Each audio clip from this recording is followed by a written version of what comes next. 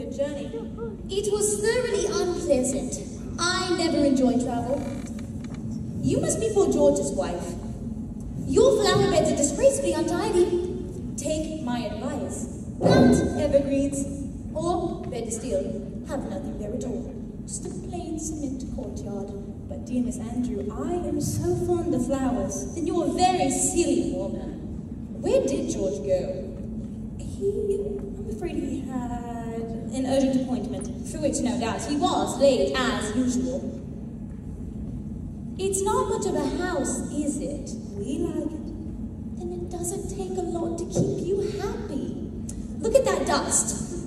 There, and there. Phew. Well, we are rather short-staffed at the moment. Hasn't anyone ever cleaned those curtains? Now wait just a minute. You must be the children. Pity. I don't suppose you know who I am. Yes, we do. You're the Holy Terror. Impudent boy! You're Jane, I suppose. And why aren't you wearing stockings? I don't like them. Toot! What manners! I can see there's not a minute to lose. These children haven't smiled. I've arrived just in time. By chance, I brought the punishment that best befits the crime. Brimstone and Treacle and hot liver oil, liberal doses of. These are the treats from which children recoil. Lessons I'm going to teach. Just follow my model and don't mollycoddle. It really be irksome to all. So seek satisfaction from punitive action. Brimstone and Treacle will work. Oh, Betty. Does it taste as bad as it smells? Worse. Do I have to? Will I open?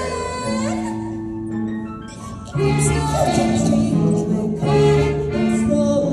These are the tools of my trade. Spoonfuls of sugar, you don't have a hope of seeing that changes are made.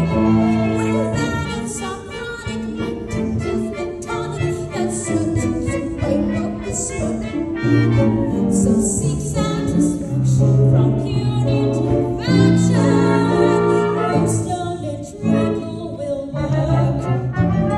Your son will go to boarding school at once. Handouts for the girl, I shall take charge of her myself. I won't stand for finding or waiting or whimpering, crying, lying, sobbing or